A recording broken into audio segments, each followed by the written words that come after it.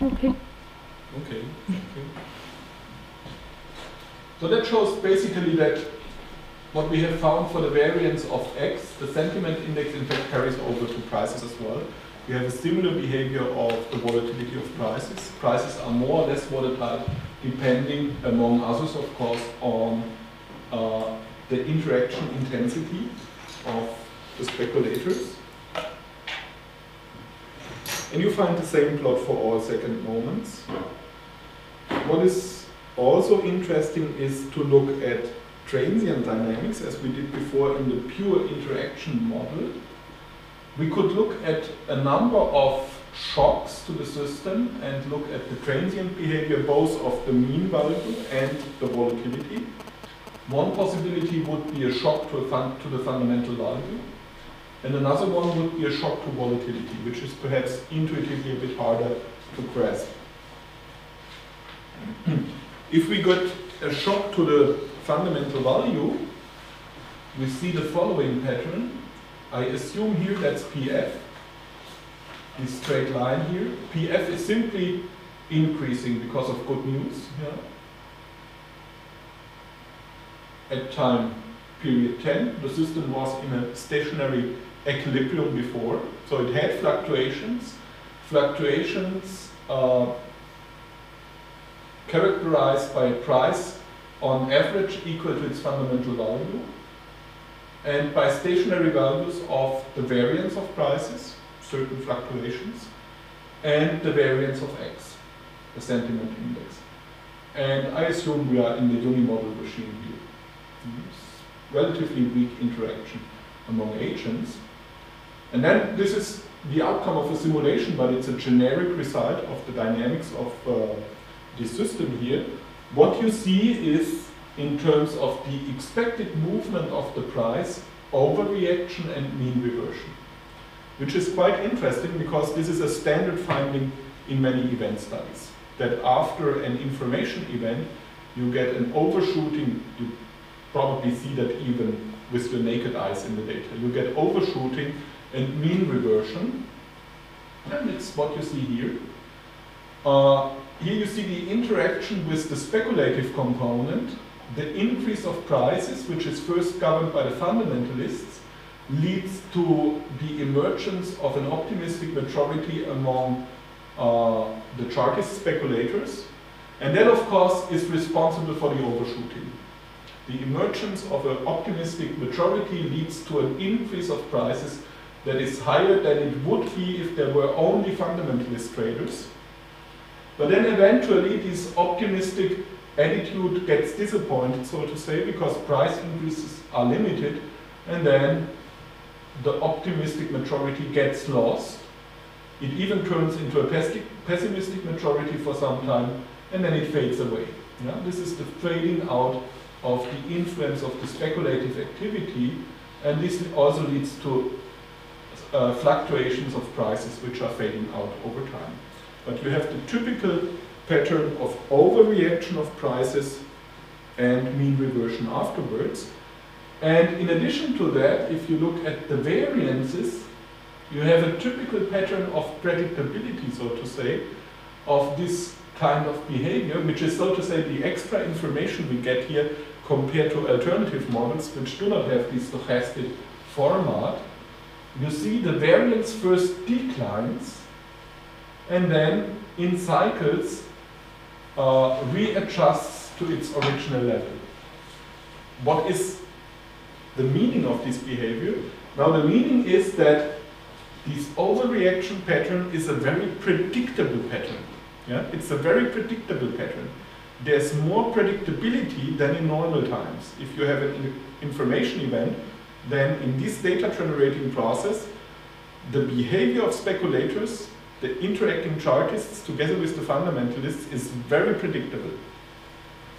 And then, of course, over time, predictability gets lost. And we are back in the average level of fluctuation, so to say, if the mean reversion and overshooting pattern has died out. It tells you something about, if you believe in this data generating process, of the precision of your prediction of an overreaction to news.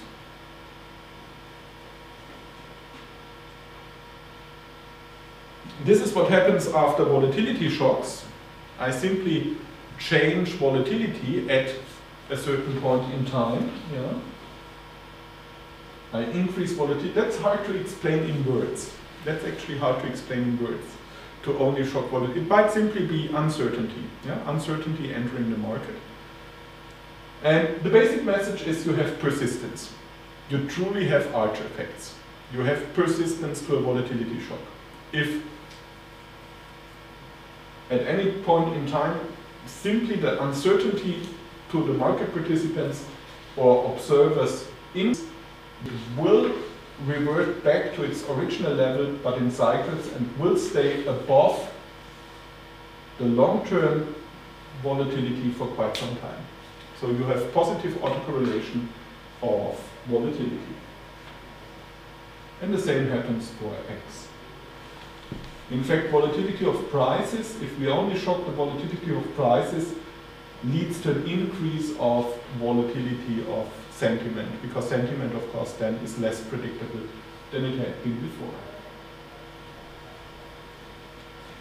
Somewhat similar to the previous exercise of overshooting is the analysis of cyclical variations within the oscillatory regime.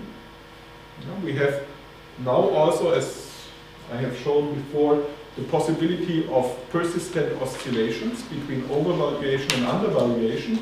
That's of course pretty unrealistic. That's pretty unrealistic that you have harmonic oscillations, but it's one of the outcomes here. But what is interesting is how, with these variations of the mean values, these are the fat lines for prices and sentiment, how with the development of mean values, the variances do co-evolve.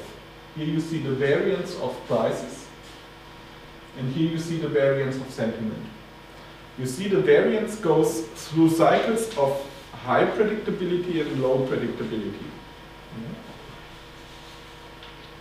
And if you look closely at it, what is very predictable, in fact, is the behavior around the turning points. Because there the variance is at its minimum level, it's relatively close to zero. And what is highly unpredictable is the behavior during the intermediate phases. The intermediate phases here. Because then, if you imagine that now as a stochastic process, the mean value of a stochastic process, it could easily turn around. It could easily turn around due to some external disturbance.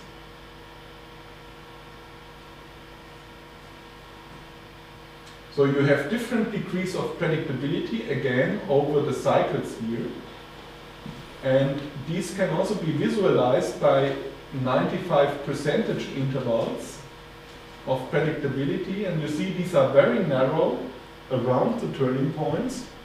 So if the market, in this particular data generating process, has reached a certain level of overvaluation or undervaluation, then for me, as somebody who knows the data generating process, the turning point is extremely predictable.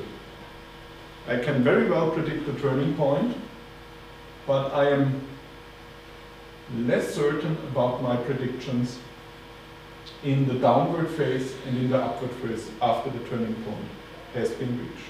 So we have different degrees of predictability. Here there might be much more variation of prices, whereas here the variation of prices is relatively limited and we would have a lot of exploitable investment opportunities. So what we get here, to just summarize, is a number of interesting findings. That's just for, so to say, illustration of the spectrum of things that you can analyze with a model of this type. The most important one, perhaps, and the most realistic one, is the overshooting and mean reversion pattern that we find together with the predictability of overshooting. What is less realistic, certainly, is, and also interesting, is the volatility persistence, because that's what we see in the data. Of course, oscillatory regimes are less interesting because they are certainly different from what we see in reality.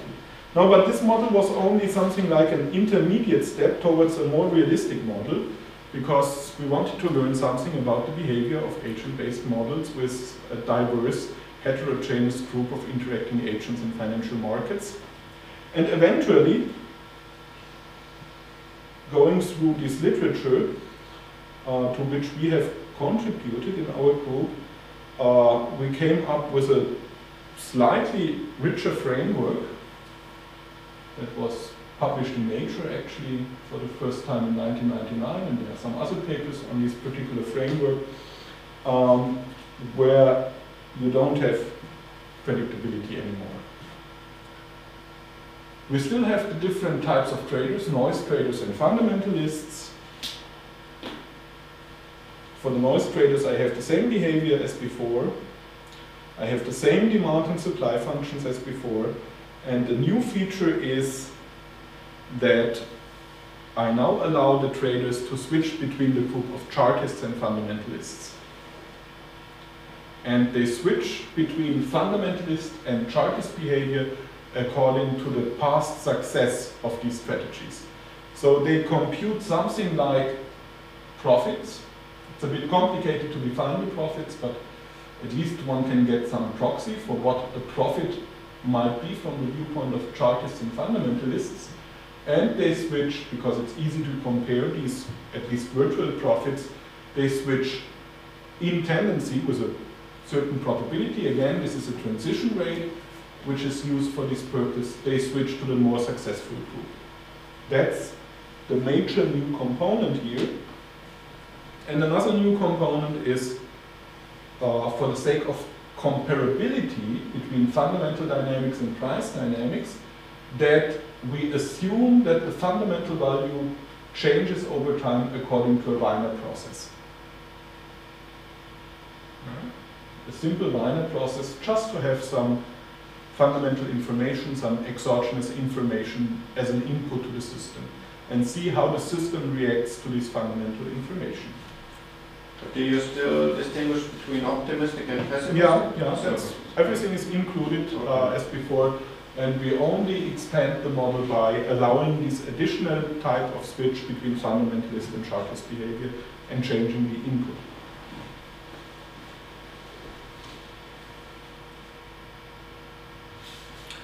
The point here is, and that really goes into what we wanted to explain with these models from the outset, that we want to explain empirical characteristics of asset prices like fat tails and clustered volatility, and in order to show that in principle these stylized facts, as they are called, can be emergent properties of the market interaction, we use a fundamentals process that lacks these stylized facts.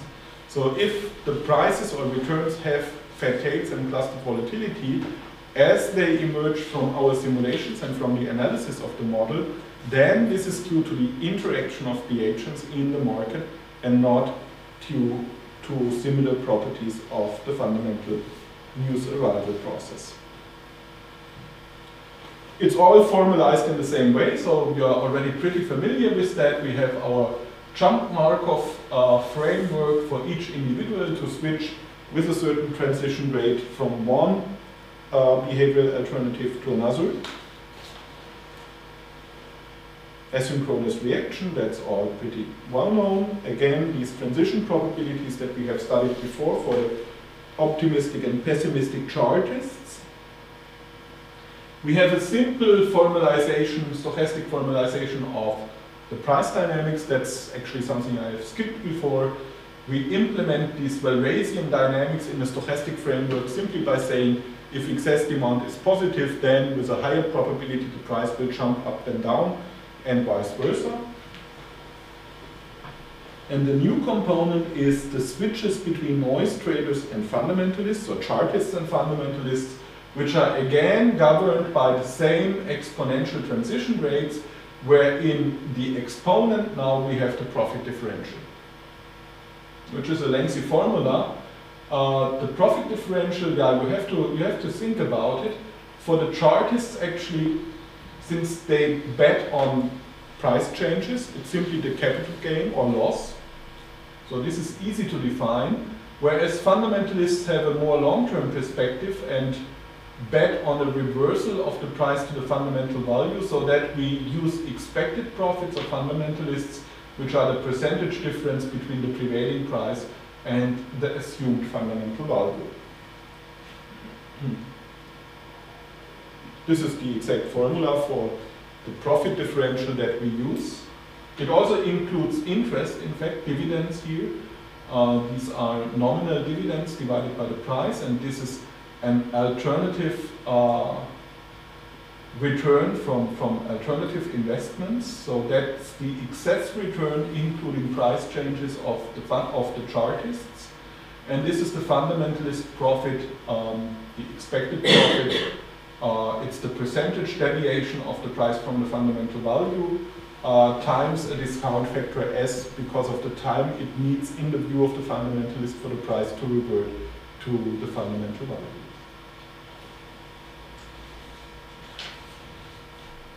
It's ad hoc to some extent, but it's hard to come up with something better. It captures the main ideas of chartist and fundamentalist behavior.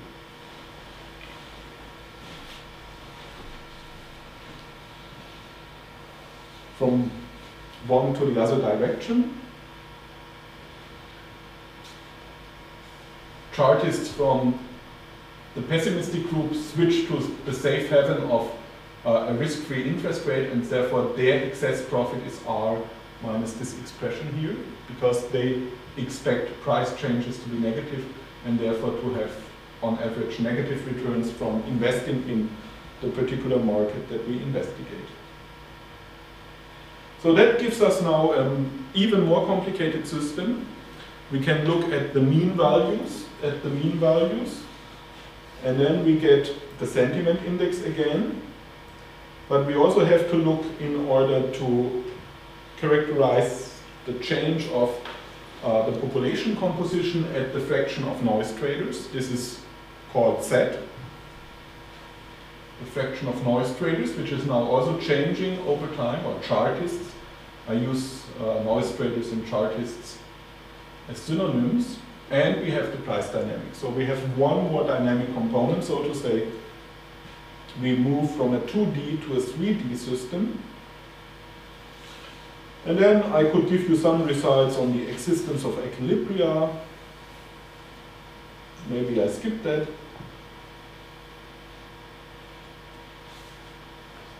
I could give you some results on the stability of equilibria, but more interesting is to look at simulations. This is now one typical simulated time series of returns. And this is the fraction of chartists among all traders. And the basic message is that it looks very similar to empirical data. It looks very similar to empirical data. And this is what the theoretical results actually show, is that this is a generic feature, in a sense, of this model. Also, you might think the guy had so many parameters in this model. I don't know how many, 10, 11, something like that, if you count all the parameters. The dynamic behavior is the same, in a sense, in a qualitative sense, for all choices of parameter values. So the model is entirely robust in its behavior, and one implication of the robustness, so to say, is the fact that we always get time series which have fat tails and clustering of volatility.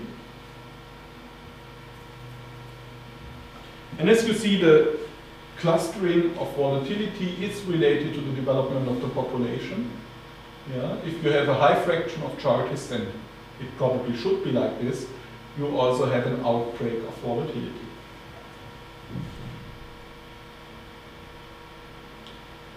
The theoretical results, in fact, tell you that there is a continuum of equilibria, in a sense, in a dynamic system sense,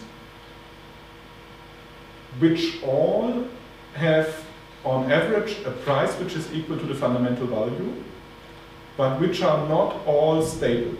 So you have I think you discussed about systems of that type when we arrived in the airport yesterday. Yeah? Continuum of equilibria, a line of equilibria in 3D, three-dimensional space. P is equal to PF in all of them, but they are not all stable. And then we have a situation where the system always tends, in a sense, towards a stable, steady state, one out of the set of stable equilibria, but it can be easily destabilized through the stochastic components of the dynamics. Yeah? So we have something like a mixed situation in terms of stability here. And this can be understood as a kind of local bifurcation. There's always some noise, and most of the time you only have minor fluctuations. But if you have minor fluctuations, the system is randomly moving along this continuum of stationary states. But only part of it is stable. So at some point in time it will move, or it will go beyond the boundary between the stable part and the unstable part, and then you will get an onset of large fluctuations.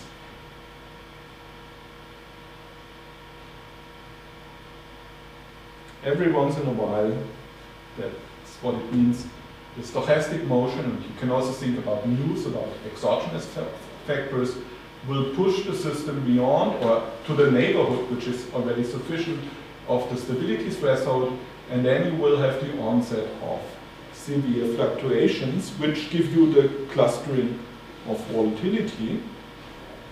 And this is a different snapshot from a simulation where I also show you the development of the fundamental value. The light line is the fundamental value. The thick line is the price. I have only shifted them by a constant in order to make both of them visible. Otherwise they would collapse. You wouldn't see them. You wouldn't see both of them. So it doesn't mean that the price is above the fundamental value. It's just for visibility, it has been shifted a bit. And you see that the price closely tracks the fundamental value. This is the increment of fundamental values, the Wiener-Brownian motion, normal distribution, the input to the system, but the output to the system, again, the returns looks different. So the market transforms the normally distributed input into an output in terms of returns, price changes, which has apparently volatility clustering and fat tails.